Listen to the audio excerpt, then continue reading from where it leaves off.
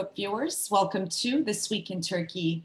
This evening, our guest will be Professor Murat Somer, joining us to speak about the retired admiral's open letter to the government, expressing their concern over Ankara's intention to build Kanal Istanbul and its implications for the Montreux Treaty. But first, let's begin our bulletin with the latest numbers relating to the pandemic. Record high case numbers continue to increase across Turkey. According to the data released by the Ministry of Health, the daily number of new cases on April 8th has been announced as 55,941 and the number of deaths as 258. These numbers have led to the total number of cases to reach 3,689,866 and the death toll to become 33,201. An open letter signed by 104 retired admirals was released late on April 3rd. In the letter, the admirals said it was worrying to open the Montreux Convention, the international treaty regulating the status of the Turkish Straits, up to debate as part of talks on Kanal Istanbul. The letter expressed concern over Ankara's intention to build Kanal Istanbul, an artificial canal project that aims to connect the Black Sea north of Istanbul to the Marmara Sea to the south. The controversial project has triggered a debate on the revision of the 1936 Montreux Convention. The Montreux Convention guarantees the free passage through the Bosphorus and the Dardanelles Straits of civilian vessels in times of both peace and war. It also regulates the use of the straits by military vessels from non-Black Sea countries. Once completed, Kanal Istanbul, dubbed as one of President Erdogan's crazy projects, will provide a shorter way for naval vessels from non-Black Sea countries to reach the Black Sea, so long as they pay the necessary fees. Erdogan believes that the canal will ease shipping traffic on the Bosphorus Strait, one of the world's busiest maritime passages, and prevent accidents. President Erdogan stated that they will hold a tender for Kanal Istanbul and lay the groundwork for it in the summer. President Erdogan has previously stated that the Montreux Convention will not be binding for Kanal Istanbul. If a need arises in the future, we won't hesitate to review any convention to make our country have a better one, Erdogan had said. In this context, the Admiral's letter praised the Montreux Convention, urging the government to refrain from opening it to debate. We are of the opinion that all kinds of statements and actions that can make the Montreux Convention, which holds a significant place in Turkey's survival, a subject of debate or put it onto the table should be avoided, the letter said. The retired admirals further stated the army should stick to the Turkish Republic's founding principles and the contemporary route drawn by its founder, Mustafa Kemal Atatürk. The declaration also mentions leaked photos showing Rear Admiral Mehmet Sarı in Islamic clothes in a home together with the members of who are said to be the members of a pro-government religious group. The letter was condemned by the presidential office. Due to Turkey's history of repeated military coups, the admirals have been accused of implicitly threatening the government with a coup. Since then, a judicial investigation has been launched and 10 admirals have been detained. Those detained include Cem Gürdeniz, the name behind Turkey's controversial Blue Homeland doctrine, which claims vast sections of the Mediterranean and Aegean and its undersea energy deposits. The concept is at odds with Greece and Cyprus's claims in the region. Prosecutors also ordered 4 other suspects to report to Ankara police within 3 days, opting not to detain them because of their age. The former senior military leaders are accused of using force and violence to get rid of the constitutional order. Erdogan addressed a letter on April 5th, stating that the letter could not be labeled as freedom of speech and had malevolent coup implications. He added his administration had no plans to pull out of the Montreux Convention. The letter has led to mixed reactions within the opposition parties. While some opposition politicians say that the government is using the declaration to distract the public from the country's real problems, others have taken side with the admirals. Several senior figures of the main opposition, Republican People's Party, announced support for the retired officers, saying that they offered patriotic criticism and exercised their freedom of expression. However, CHP Chair Kemal Kılıçdaroğlu and spokesperson Faik Öztrak called the debate a fake agenda meant to distract the public from the real problems. Good Party Chair Meral Akşener slammed the letter by the admirals, calling it nonsense talk. Akşener said that the statement served the government, allowing them to divert public attention from the problems of the country. She added, the fact that the declaration was released at midnight resembled coup memorandums, and this gave the government the opportunity to stamp on it.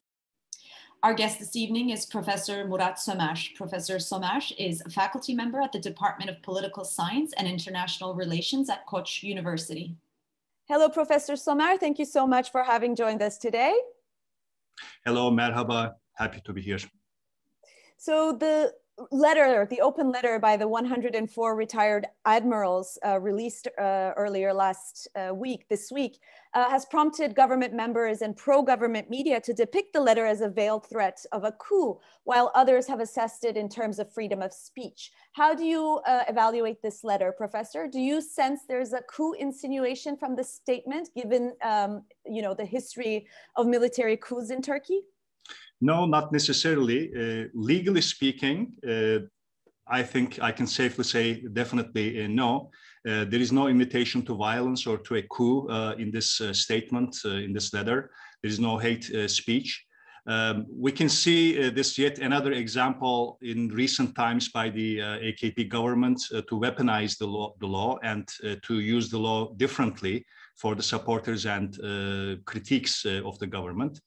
For the supporters of the government, the law is often used as an immunity, as a protection or shield, and against the critiques of the government, it is used as a weapon to punish the critics. So we can see it this way.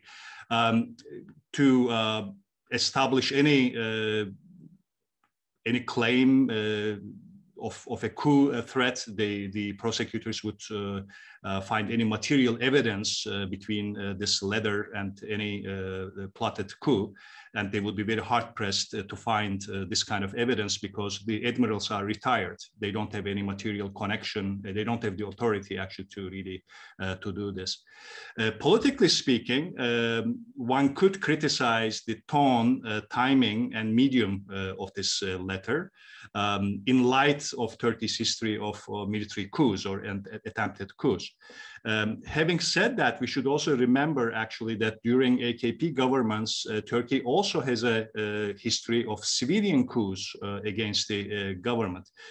We may remember that during the 2000s, the AKP government and its ally, the Gülenist ally, had accused the military of plotting a coup based on fabricated evidence.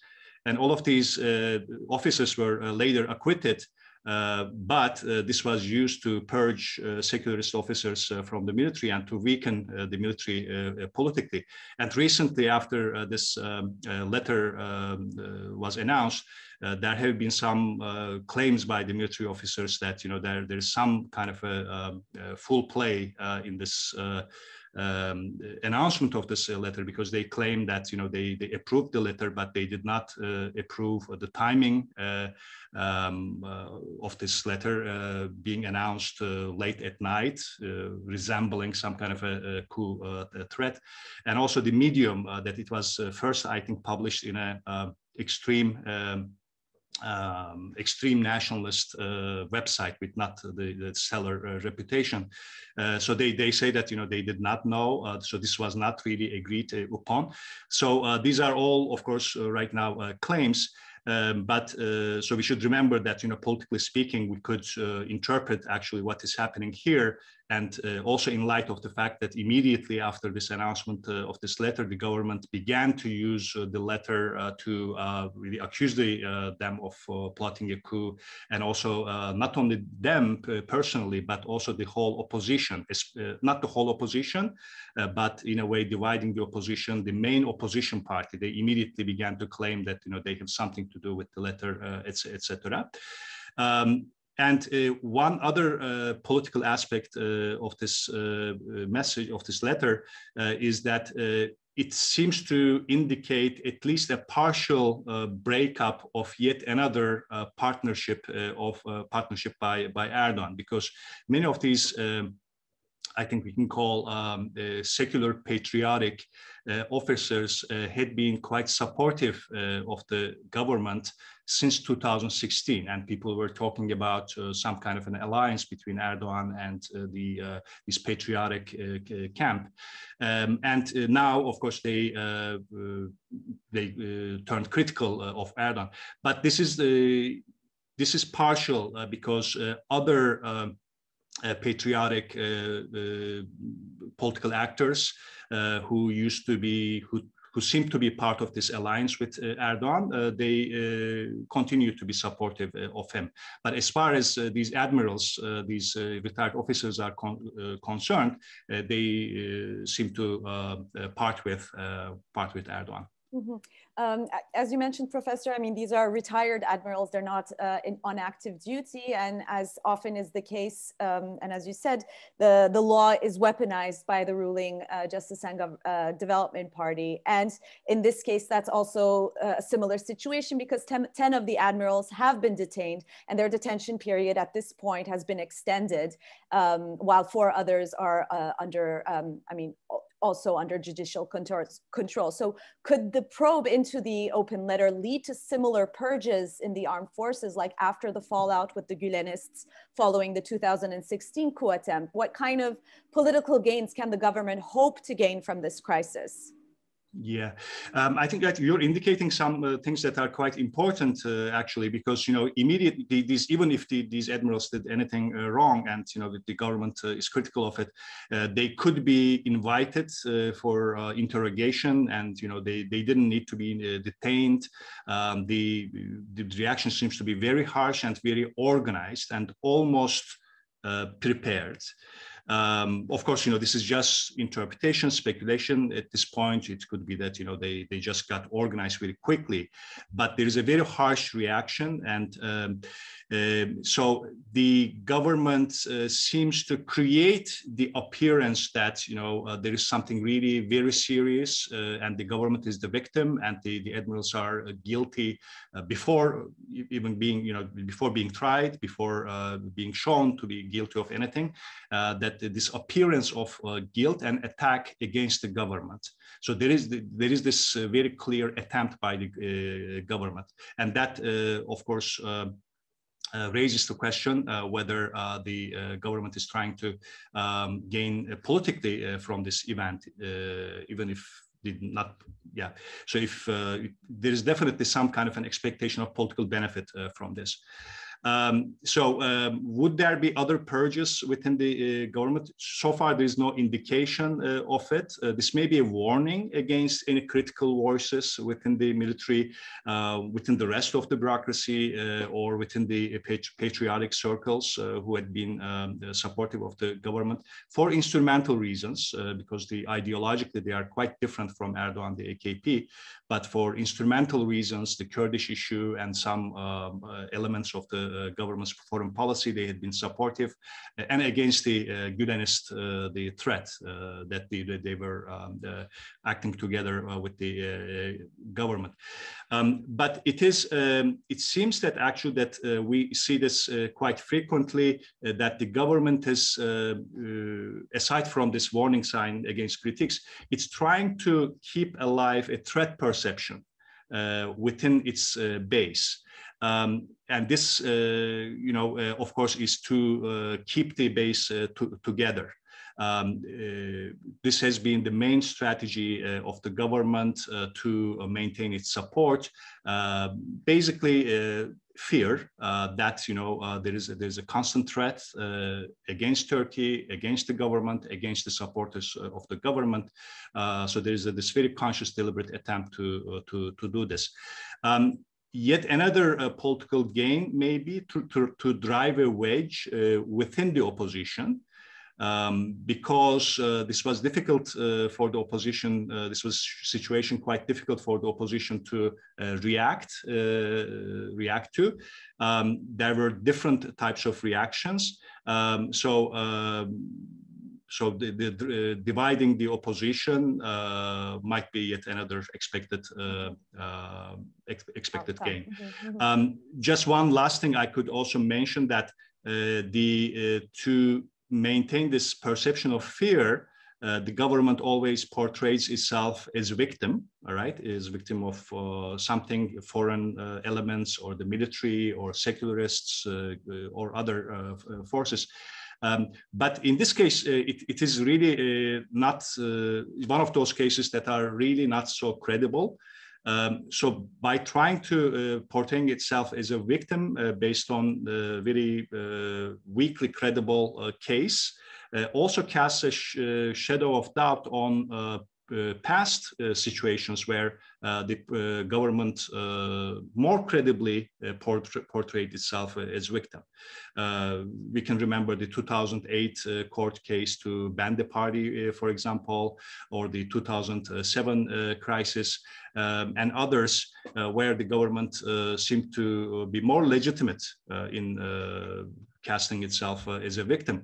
But the fact that it is doing it right now, even in these current situations, really makes also past claims about victimhood less credible.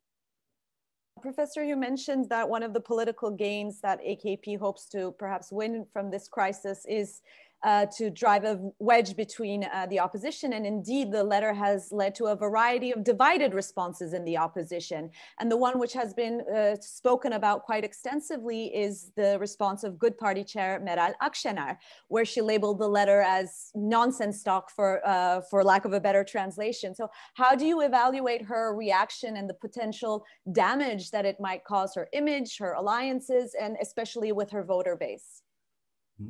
I think it did some damage to her improving, ascending political image, because I think she needed to strike a balance between distancing herself from any coup plot, or also from the politics of the admirals, because politically what the admirals did can be criticized.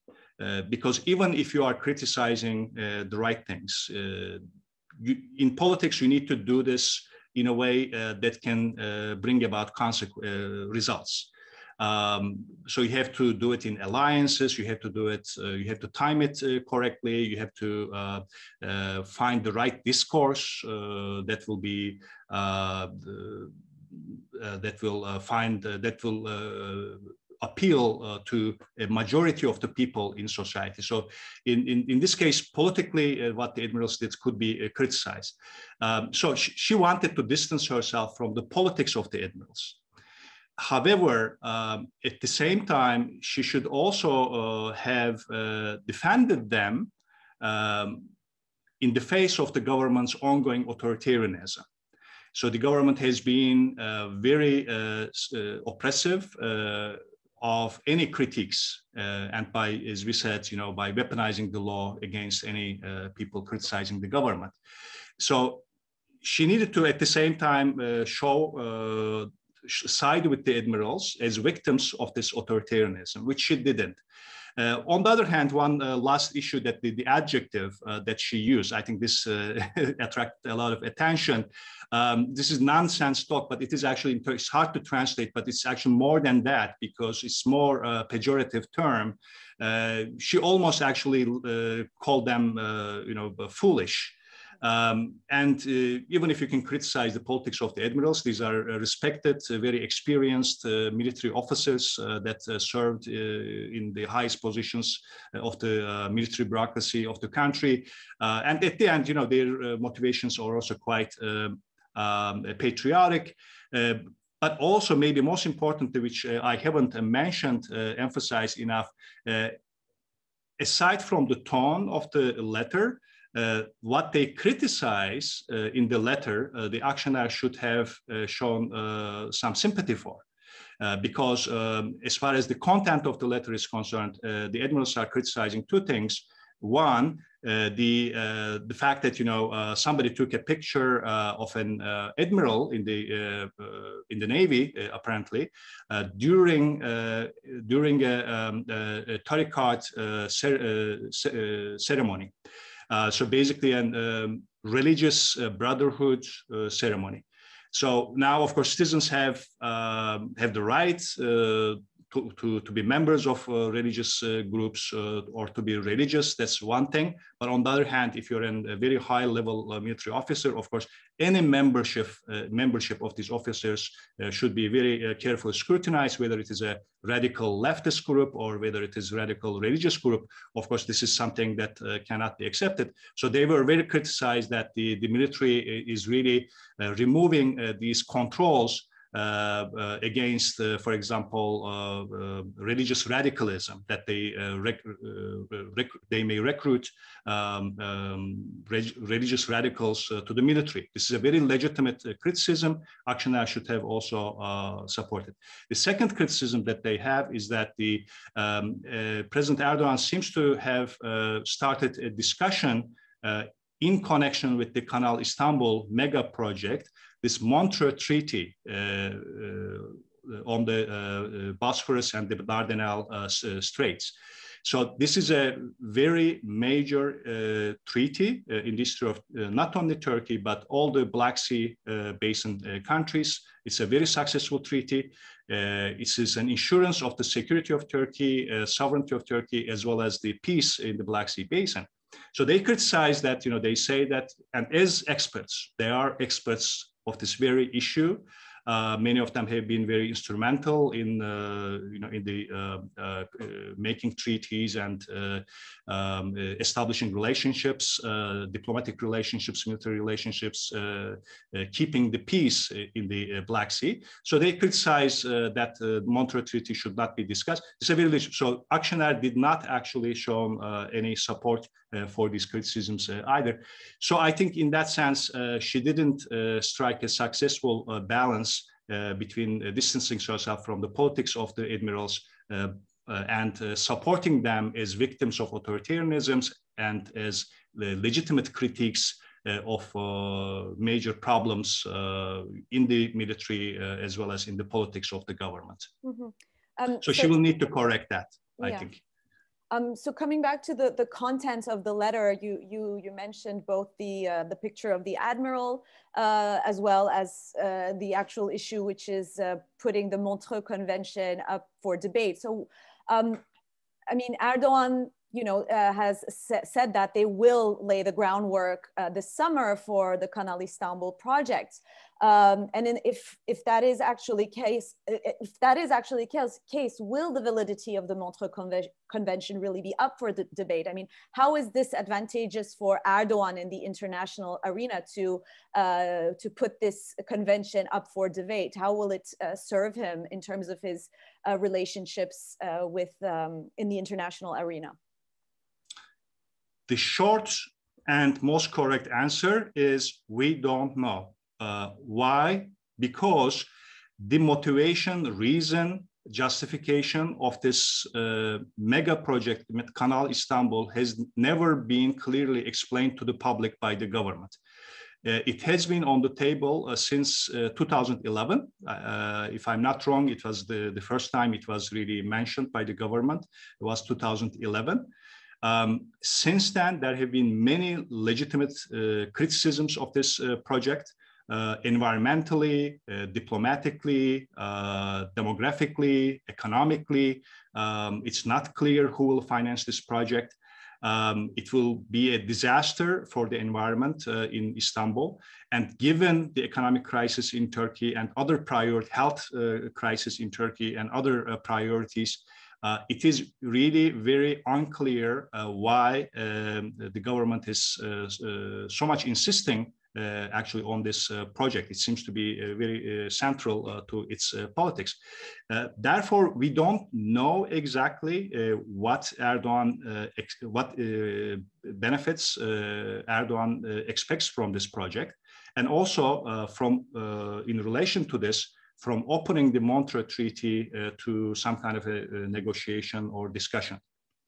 So we don't know, but there seems to be some expectations. There may be some individual benefits. There may be some benefits that the AKP as a political party may be getting, but it is very clear that it is not in the interest of Turkey. It is not in the interest of NATO because it would weaken the very basis of Turkey's sovereignty and security, which would not be good for NATO. It would not be good for countries of the Black Sea Basin, because this is one of those rare international treaties that has been in place, accepted by all the parties since actually more than 80 years. And it has actually maintained the peace in the Black Sea. It has served the purpose. So I think it is quite mysterious. But what we need to insist on is to ask the question and to push the government to explain actually what exactly the motivation is, but not nonsensical explanations, right? Real explanations. Mm-hmm. How is this project going to be financed? How is this going to be to affect the environment in Istanbul? How is it going to affect the demography in Istanbul? And the Montreux Treaty. If the Montreux Treaty, I mean, who is actually who's supporting this?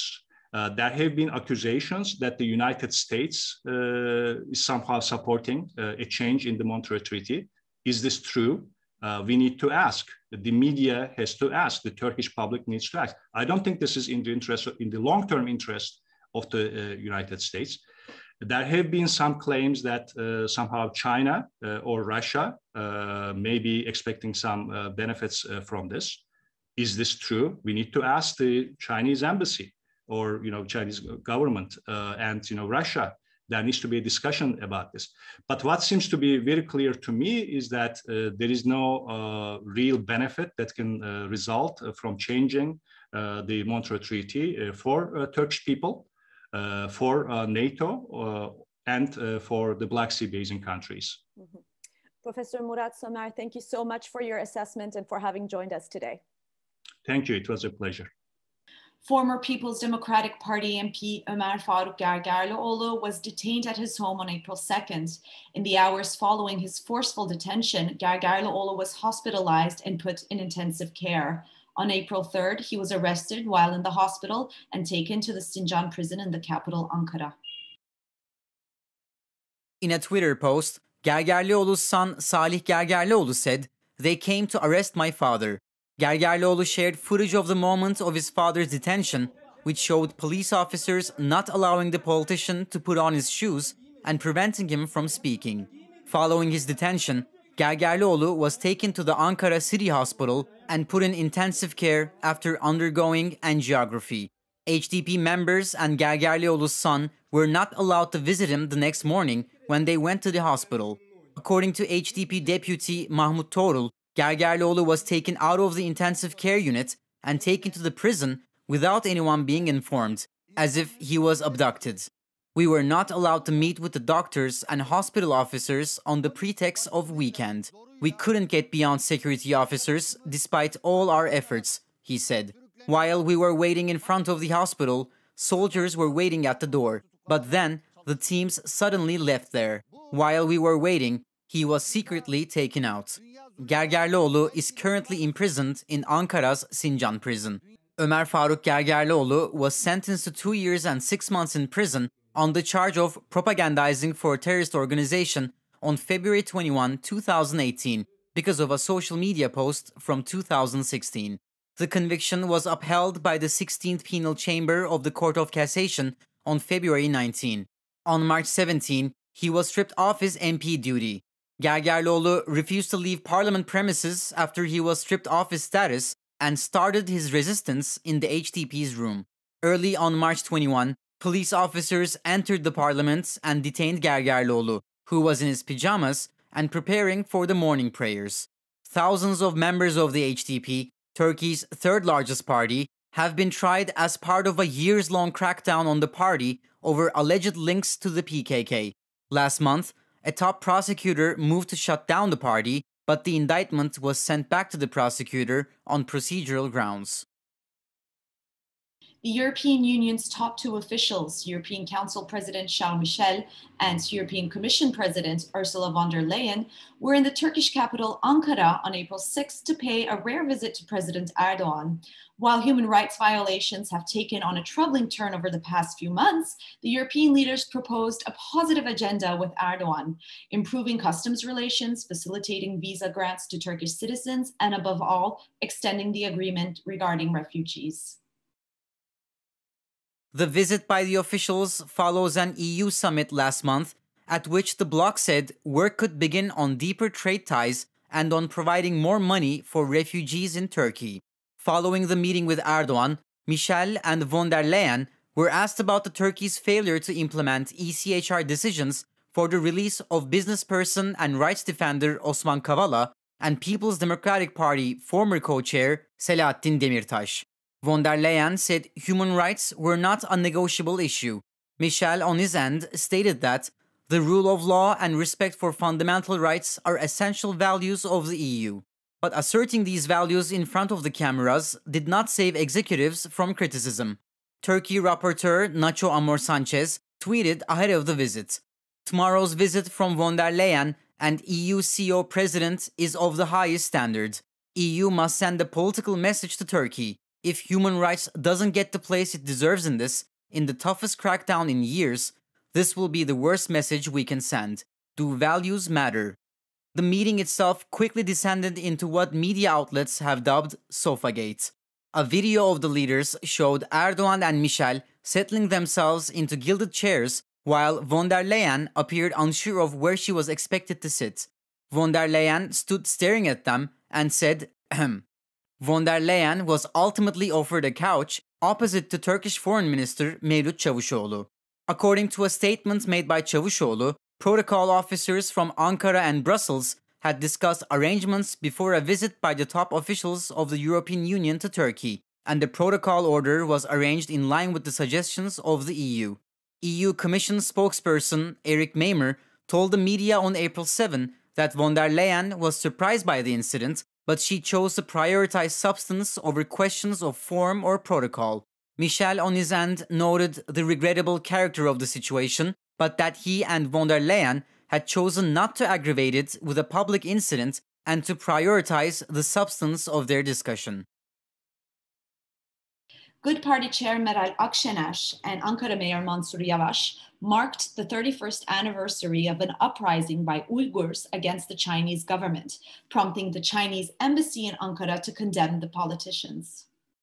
Akşener and Yavaş's post on Twitter made reference to the killing of Uyghurs by Chinese forces during an uprising in Baran district in April 1990, describing the events as a massacre. "We will not remain silent about their persecution and martyrdom," Akşener said on Twitter.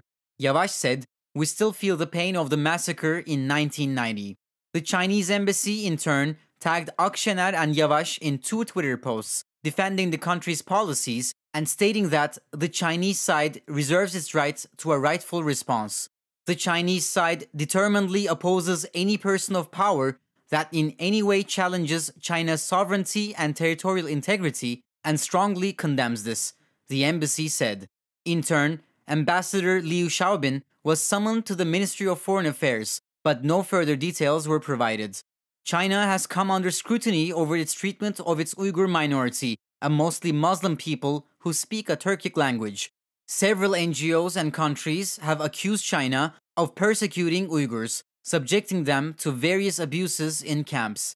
Beijing rejects these accusations and maintains the camps are professional training centers against extremism. Turkey's opposition has long criticized the ruling AKP for remaining silent on China's oppression of the Uyghurs. Many of the 40,000 Uyghurs in Turkey have also been critical of the Turkish government's approach to Beijing after China approved an extradition treaty in December, which they fear may lead to them being sent back to China to face vague charges which they deny. However, the Turkish parliament has yet to ratify the agreement. As part of the ongoing protests at Boğaziçi University, nearly 5,000 signatures have been collected from the university's alumni for a joint statement inviting the appointed rector Melih Buluh to resign. The joint statement and signatures were placed in front of the rector's office with a statement read by the representatives of the alumni. The statement read, "We request that Melih Bulu resign from office as soon as possible so that the high benefit of the public can be ensured, the institution of the university can fulfill its function in the best way possible, and a way can be paved for a participatory and democratic election." Seslerini duyurmak isterken baskıya ve polis şiddetine maruz kalan okulumuz öğrencilerinin ve özerk üniversite taleplerini rektör atamasına ve 2 yeni fakülte kurulmasına